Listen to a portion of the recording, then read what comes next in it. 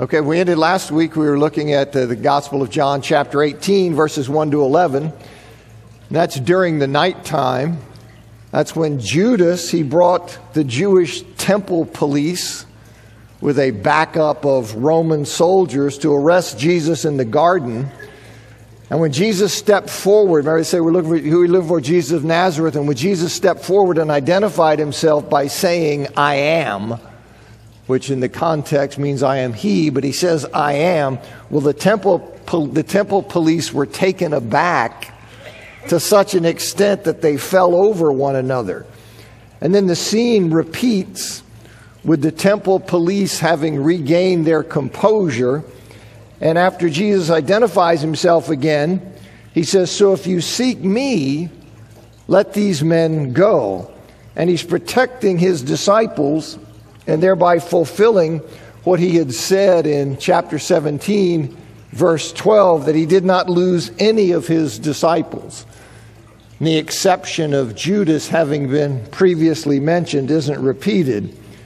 And his protection of these disciples physically here fulfills the protection of them spiritually that he'd mentioned in chapter 17, verse 12, as a symbol or an illustration of that protection. So he had promised there the protection of them, and here he's protecting them physically as a symbolic fulfillment of that statement of protecting them spiritually there. And then Peter draws his sword and he cuts off the right ear of the high priest's servant named Malchus. Now this event, it's reported in all the Gospels. All the Gospels report this event, but Luke and John specify that it was the servant's right ear that was cut off, but only John gives the name of the servant. He lets us know that it's Malchus. And only Luke reports in Luke chapter 22, verse 51, that Jesus immediately heals the servant's ear. Now that may explain how the disciples were allowed to escape rather than be attacked immediately by the armed soldiers, right? I mean, you can see you got a group of people here that come in to arrest him. He pulls his sword out and hits this guy. And you can see these armed guys going, okay, it's on. And I can see Jesus very quickly going, no harm, no foul. All right? So you let them go, and he heals him immediately.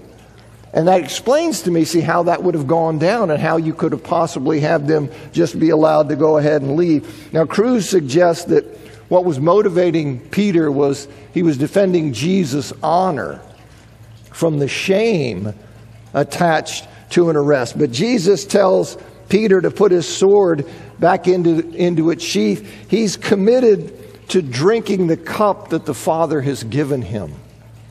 He's committed to that. He's committed to bearing the sin of the world on the cross and all that's involved in that. So what he says here, shall I not drink the cup that the Father has given me?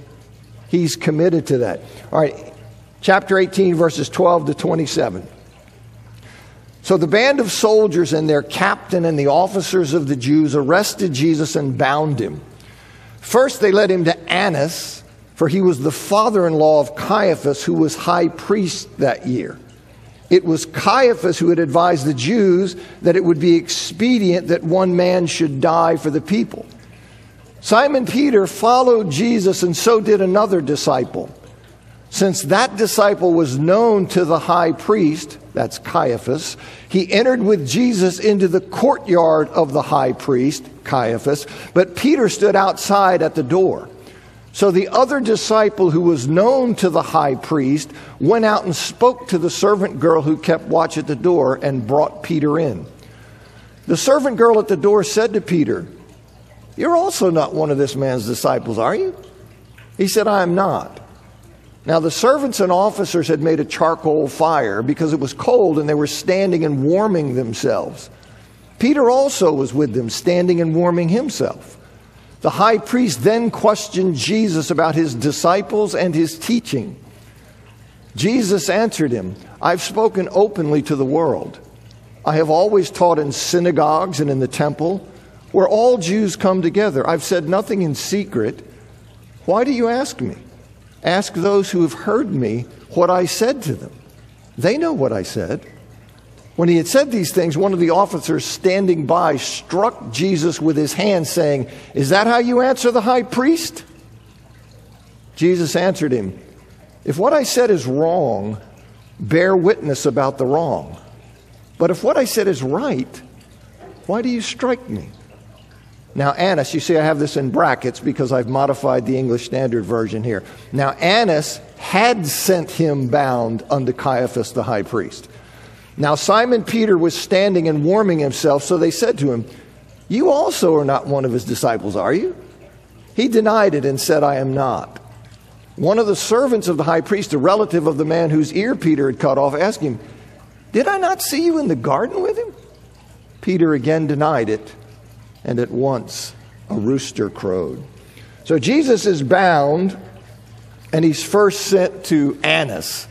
He's sent to Annas, the father-in-law of Caiaphas, who is the high priest. And in Mark chapter 14, verse 50, it notes that all the disciples fled, but as John soon explains, Peter and another disciple, probably John, circled back at some point and then followed the arresting group. And as D.A. Carson comments in his commentary, he says that the Jewish officials were the primary arresting officers. You remember I suggested to you last week that there was this contingent of Roman soldiers kind of as a backup. He says that the Jewish officials were the primary arresting officers is clear from the fact that Jesus is brought to Annas and then to Caiaphas. The Roman auxiliaries, their role of preventing trouble complete, doubtless returned to their barracks in the fortress of Antonia. And that seems right to me because you don't hear anything else about them. Now, Annas, he served as the high priest. He served from AD 6 to AD 15. But Caiaphas was the high priest when Jesus was arrested, holding that office of high priest from AD 18 until AD 36 or 37. So I believe this is happening in 30. Some people believe it's happening in 33. But either way, the high priest is Caiaphas. Now Annas, he continued to be influential as a patriarch of a high priestly family. And a high priest like Annas still could be spoken of as the high priest in an honorary or a de facto sense, as you see in Luke chapter 3, verse 2 and Acts chapter 4, verse 6. But John, it's important to see that John nowhere identifies Annas as the high priest. He's quite clear about who the high priest here is. He twice specified previously that Caiaphas was the high priest that year in 1149 and 1151.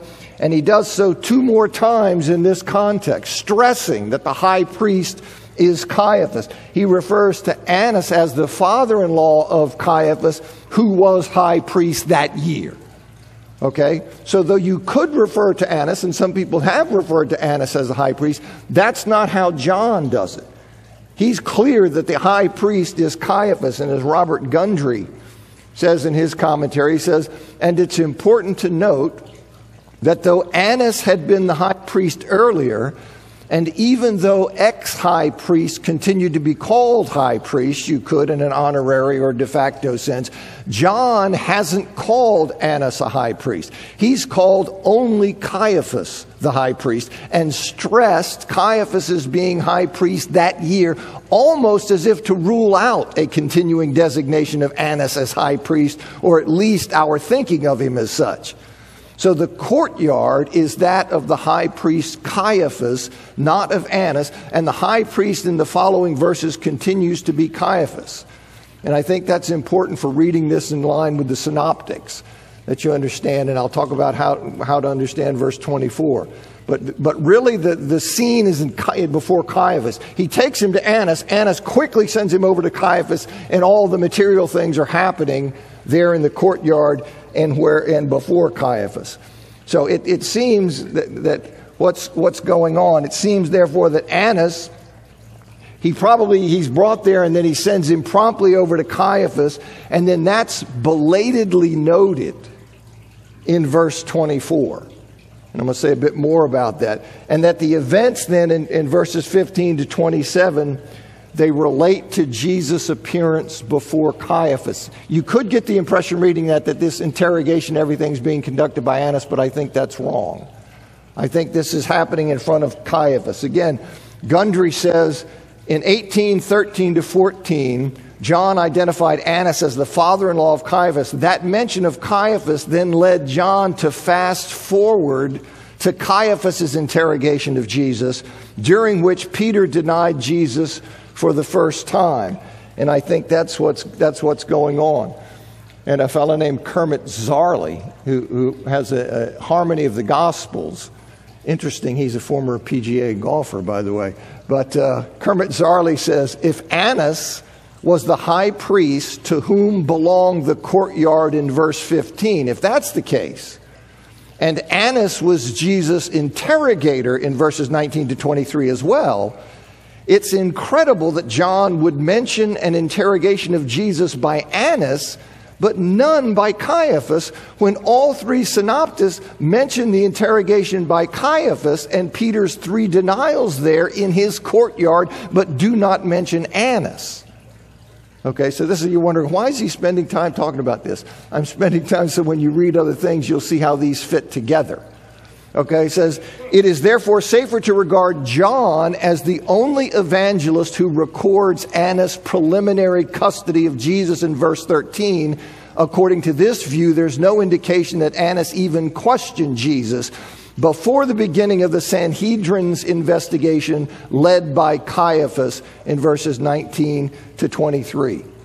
And I think that's in fact what's going on. Now, under this view, right, chapter 18, verse 24 is as J. Ramsey Michael says, is a belated clarification, okay, to the effect that, of course, Annas, to whom Jesus had first been taken, had by this time sent the prisoner along to the real high priest, his son-in-law, Caiaphas.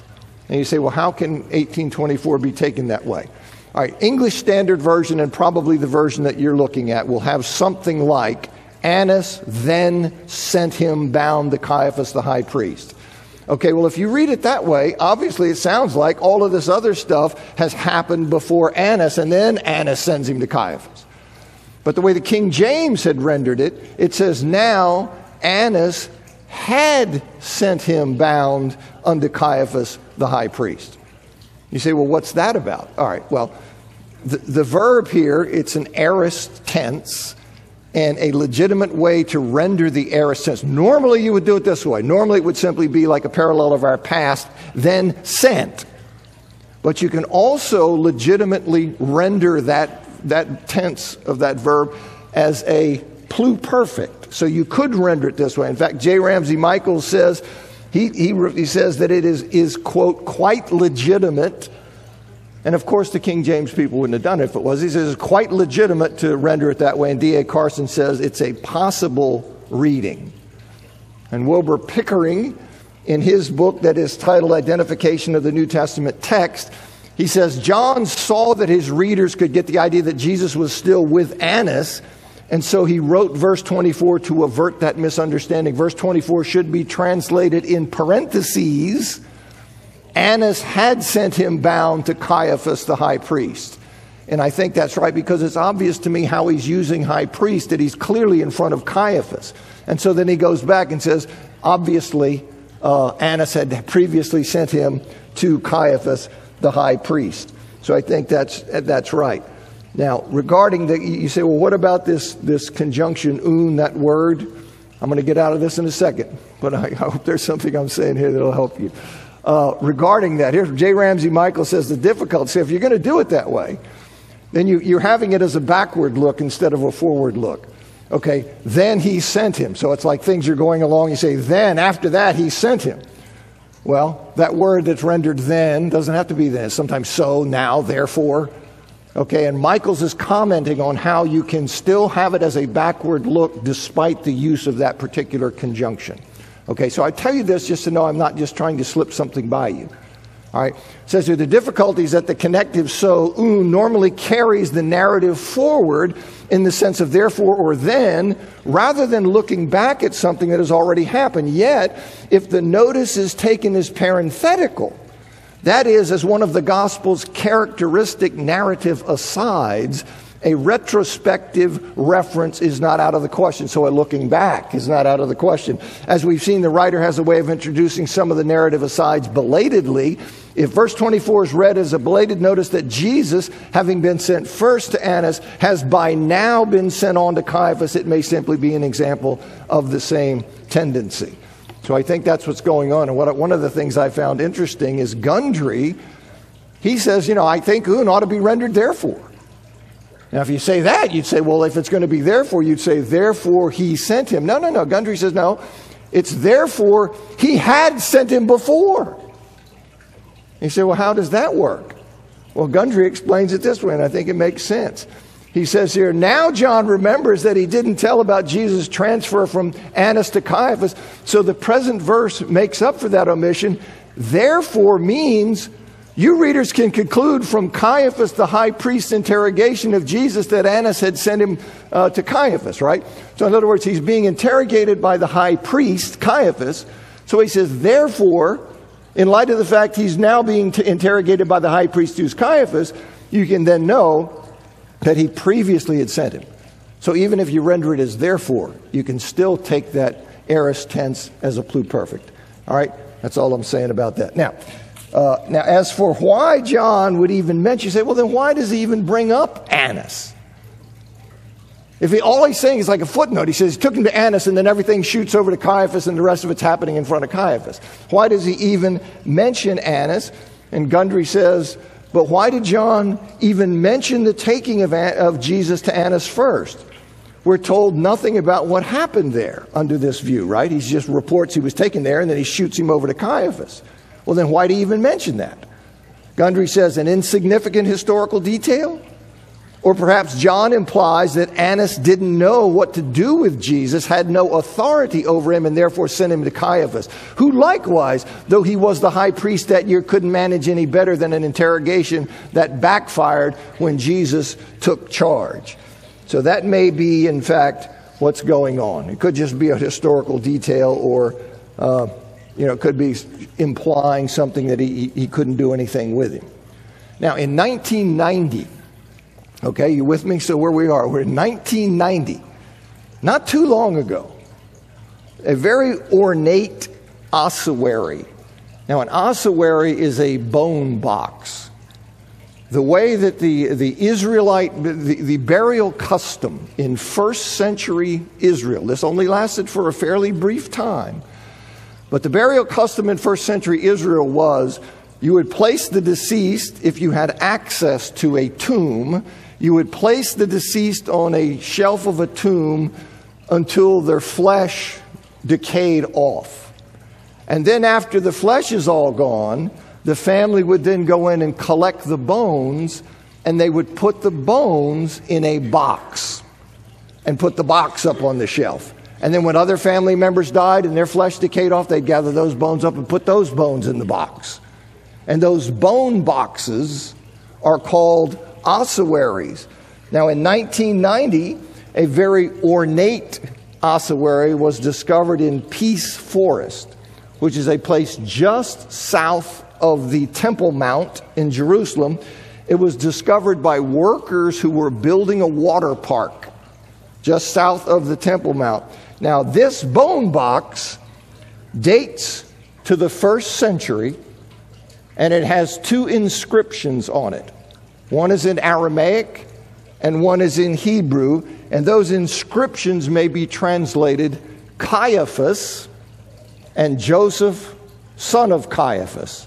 And you say, well, what's up with this Joseph thing?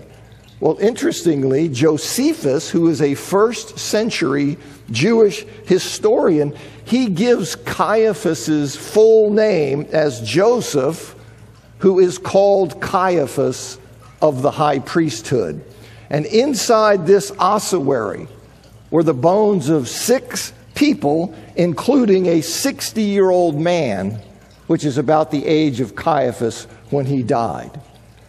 Now, many scholars are convinced that this is, in fact, the ossuary of Caiaphas, the very high priest who's examining Jesus here. For example, Jonathan Reed and John Dominic Crossan, these are no conservatives. Okay, these are not evangelical types. And he says here, there should be no doubt. This is in 2001. The discoveries in 1990. They write this in 2001. There should be no doubt that the chamber was the resting place of the family of the high priest Caiaphas, named in the Gospels for his role in the crucifixion. And it's very likely that the elderly man's bones were those of Caiaphas himself. Now, some scholars kind of balked. They were a little reluctant here. They resisted this because they weren't convinced that Caiaphas is the correct translation of the inscriptions. Okay, but the case now seems pretty much closed. Craig Evans in 2015, a book he wrote, he says, several archaeologists have identified the Jehoshaphat bar Caiaphas of the ossuary with Joseph called Caiaphas of the narratives of Josephus, that first century Jewish historian, and the New Testament Gospels. Although some scholars have expressed reservations, wondering if instead of Caiapha or Kaifa, the name should be vocalized Kofa, Kufa, or even Kepha, the discovery of the ossuary, subsequent discovery of the ossuary of Miriam, daughter of Yeshua, son of Caiaphas, bearing an inscription that refers to Kaifa as a priest, has, in my view, settled the matter in favor of the Caiaphas identification. So you had many people on board saying, yeah, this is Caiaphas. You had some people balking, holding back. But like Evan says now, it seems pretty much clear that this is, in fact, the ossuary of this very high priest. And I just find such things fascinating. You know, just here we have it right there. Now, John reminds his readers, he reminds them that Caiaphas was the one who had advised the Jews that it would be expedient that one man should die for the people, right? In chapter 11, verses 49 to 51. So, you know, this guy's already saying it'd be a good thing for this guy to be dead. Now, how would you like to be appearing in front of him? Okay, well, who's going to decide your case? The guy who said the best thing could happen was for you to be dead. Okay, so that's what you have here. As Leon Morris observes, he says, here was no idealist ready to see that justice was done, but a cynical politician who'd already spoken in favor of Jesus' death. I think that's why John sticks that in there. You see, just a reminder, by the way, you get the flavor of what's happening here, right? This is a railroad job from jump. All right, now the other disciple was known to Caiaphas, and therefore, because he was known to Caiaphas, he was allowed into the courtyard of his house, and Peter stood outside at the door, and the other disciple then goes over and he speaks to the servant girl who's in charge of letting the people into the courtyard. It was basically one of these he's with me type thing. You know, he's okay, he's with me. And so she lets Peter in, and at some point, the servant girl said to Peter, now the synoptics indicate that when this actually went down was probably when he's standing near the fire. This doesn't specify. It just says who said it. It's the girl who's at the girl who's at the door. So at some point, this servant girl said to Peter, you too are not one of this man's disciples, are you? And that's the right way to render the text. That it's this idea expecting a negative answer. You won't see. So you can see how it invites this idea of saying, nah, I wouldn't. You know, here's somebody who's already assuming that's not me. And just, you know, inviting me to say that.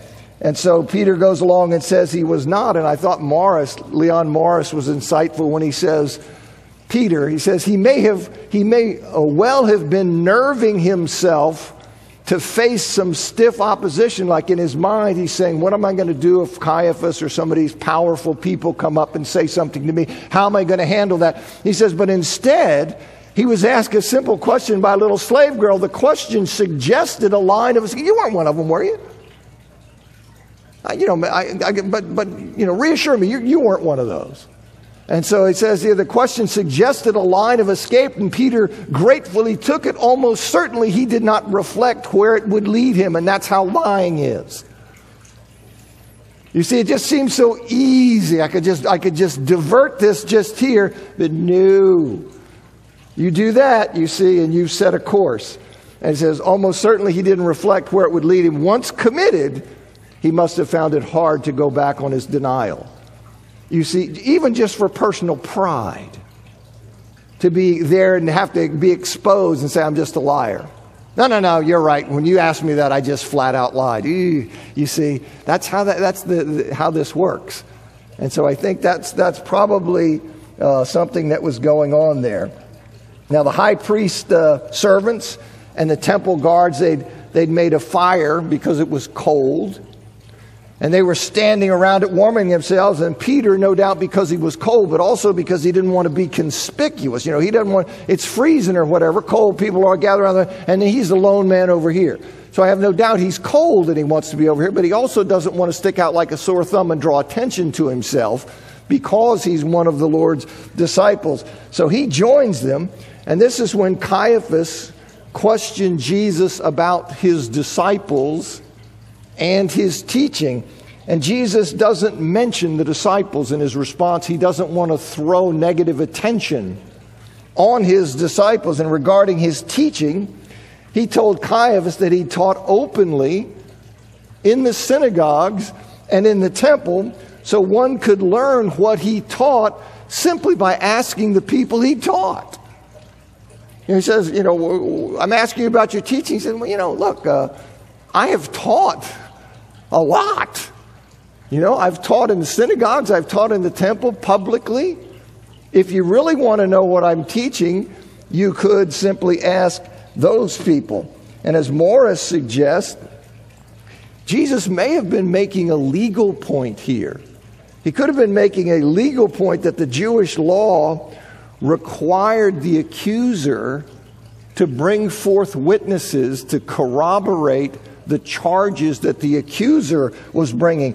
It wasn't the accused's responsibility to prove his innocence. And in that innocence and in that light, Jesus was saying that witnesses to what he taught were readily available. What are you teaching? Well, you have to prove what I'm teaching, and I'm telling you that there are plenty of witnesses that you could bring who would tell you what I've taught, if you're searching for that kind of thing. So Jesus wasn't claiming, by the way, that he never taught his disciples privately. What he was saying is that he didn't have two kinds of teaching. Right? He didn't have a harmless teaching that he gave the general public and a very different teaching that he gave to secret revolutionaries. He's saying, what I've taught, I've taught. You could go find out what I taught because I've taught it in the synagogue, I've taught it in the temple.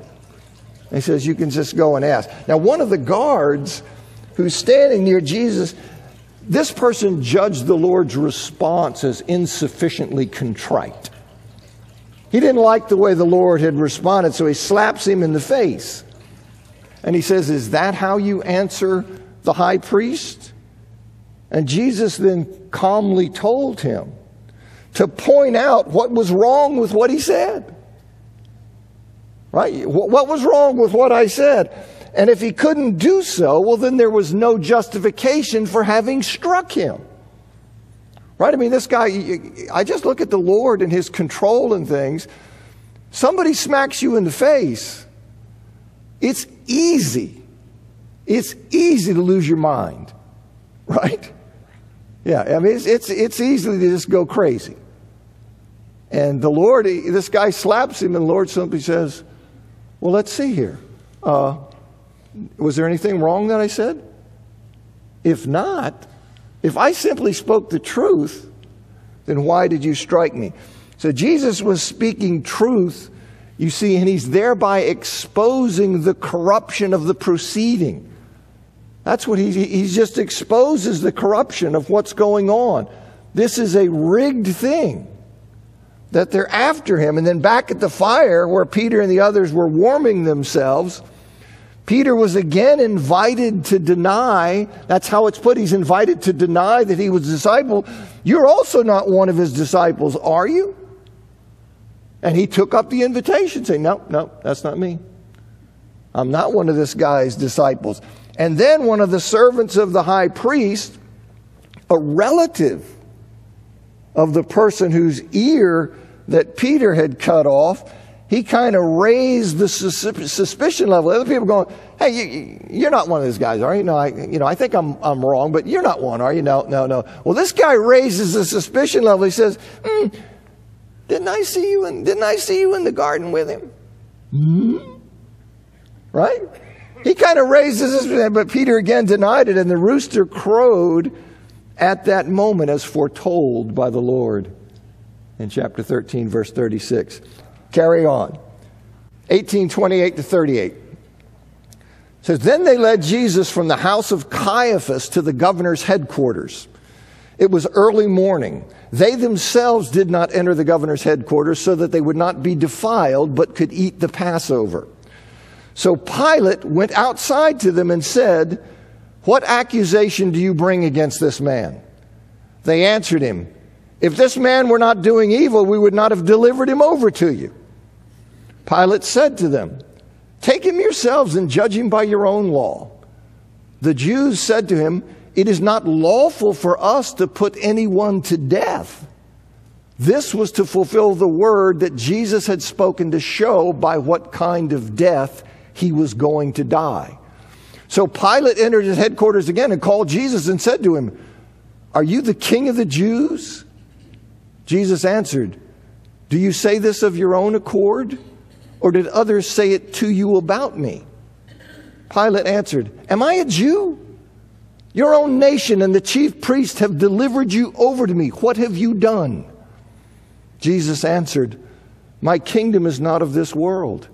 If my kingdom were of this world, my servants would have been fighting that I might not be delivered over to the Jews. But my kingdom is not from the world. Then Pilate said to him, so you are a king? Jesus answered, you say that I am a king. For this purpose I was born, and for this purpose I have come into the world. What is that purpose, Lord? To bear witness to the truth.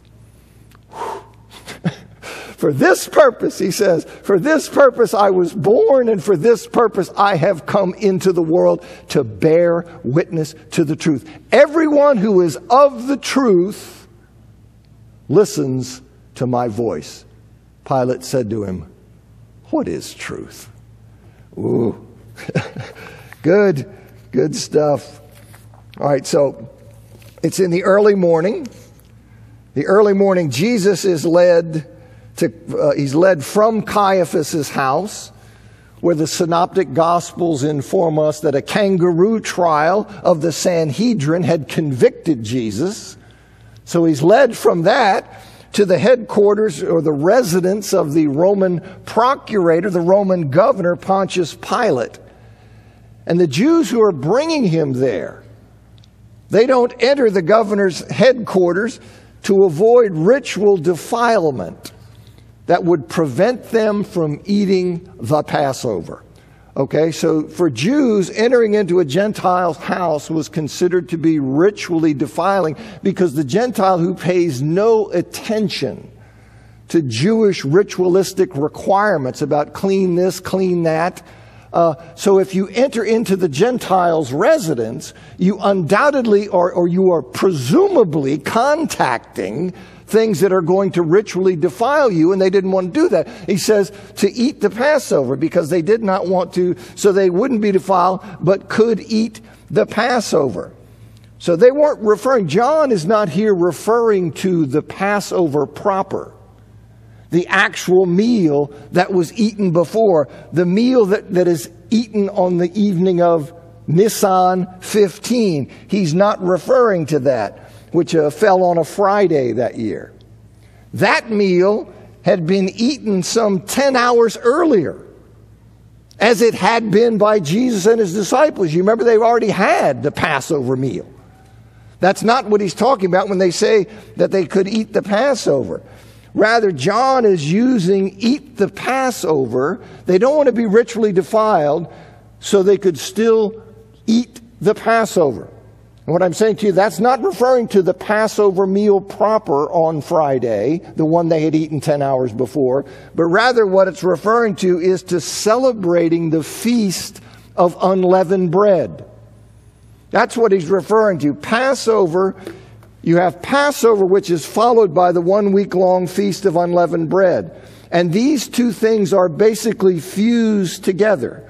They are seen repeatedly simply as an event that's tied together. In the first century, they're referred to. This feast of unleavened bread is so connected to Passover that it's seen as one thing, that it is called the Passover. Unless you think I'm making that up. In Luke chapter 22, verse 1, it says, "Now the festival of unleavened bread drew near, which is called the Passover." Okay, so this is what they're talking about. They don't want to be defiled because they don't want to be precluded from being able to participate in the celebration, the Feast of Unleavened Bread, which is commonly known as the Passover, because the two are connected. All right, so that's what they're talking about. Now, Pilate asks for a statement of the charge they're bringing against Jesus. He comes out and he wants to know, what are you doing? What are the accusations you bring against this person? You're bringing him to me for a ruling. I have to have some kind of judicial determination. I want to know, what is the accusation you're bringing? And the Jews say to him, in essence, trust us. He wants a charge.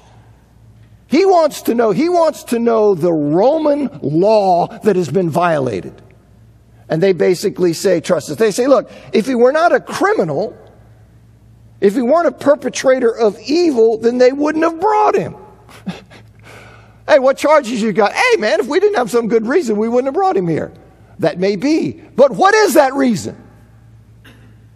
I want to know the reason. And so that's what it is. So Pilate then assumes, you see, from what they say to him, I want the charge, and they blow smoke. And they said if we didn't have a good reason, we would have brought him. So Pilate then assumes that their complaint against Jesus is not a violation of Roman law.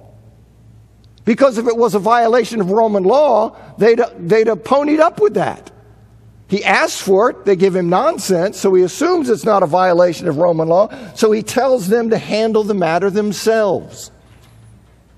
You see, he tells them to judge him by their own law, regarding which they had considerable latitude in administering. So he sees this as some kind of religious kerfuffle.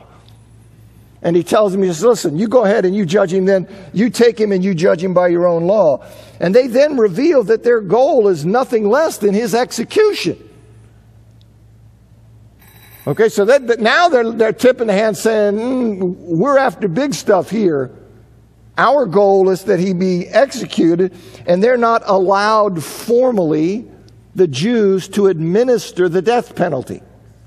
And so since we want him killed, we have to come to you. And this fulfilled Jesus' words, indicating that he would be crucified, because only the Romans would employ that form of execution. So remember, Jesus has indicated that he's going to die by crucifixion. In chapter 3, verse 14, chapter 8, verse 28, chapter 12, verses 32 and 33. So this fact, you see, it's going to, when it says here, kind of death he's going to die, he's going to be put to death by Romans, because only Romans administered crucifixion. And Jesus has already indicated that he was going to die by crucifixion. Now, hearing the Jews' intention and recognizing the importance that they attach to this, because we want to kill this guy. So hearing that and seeing the importance that they attach to this matter, Pilate goes back into his headquarters and he asks Jesus, he says, are you the king of the Jews? Now that suggests that though it's unreported by John, the Jews had in fact brought a charge of treason against Jesus. They represented that Jesus is a rival king to Caesar. He is a political threat to see a competing king to Caesar. They had indicated that to him. And implicit in Pilate's question is whether Jesus poses a political threat. When he says, "Are you the king of the Jews?" he doesn't mean, "Are you the king of the Jews?" in some kind of religious context. He means, "Are you a king who has an army and who has a political rule, who represents a threat to the power and the authority of Caesar?" Because that is how they have presented Jesus to Pilate. So that's what he's asking. That's what's loaded when he says, "Are you the king of the Jews?" And so that's what's implicit in his question. Is he a political threat? And in asking, so Jesus then asked him, in asking whose idea that was, that he was that kind of king. Okay, so what's implicit, he's saying, are you a political ruler who poses a threat? And so in asking him, where'd that idea come from? Was that your own thinking? Or are you being played by the Jews who gave you that idea? You see, that's what he wants him to think about. Are you being co-opted? Are you being played by those Jews? And Jesus veiled balking at the characterization of his kingship. Well, that reinforces, so he says, are you this kind of king that you're being said to me to be, who poses a threat to Caesar? And Jesus says, did you come up with that, or is that kind of how they're trying to paint me? See, so he has this veiled balking at saying, yeah, that's the kind of king that I am. And that reinforces the suspicion that the accusation that's being brought against him by the Jewish leaders, that it's rooted in a religious disagreement about the nature of the kingship. You see, I heard that bell. So that's, it reinforces it. Okay, so Pilate's smelling out here, this isn't really a charge against a Roman law that we've got. So there's something else going on here. There's something going, because he's familiar with these religious disputes, and so he's smelling here, this is a religious disagreement about the nature of the kingship. And if I had more time, and I really wish I did, but I don't, Lord willing, 2 weeks from now, pick back up. Brother John, next week, Lord willing, deprogramming the atheist. Thank you.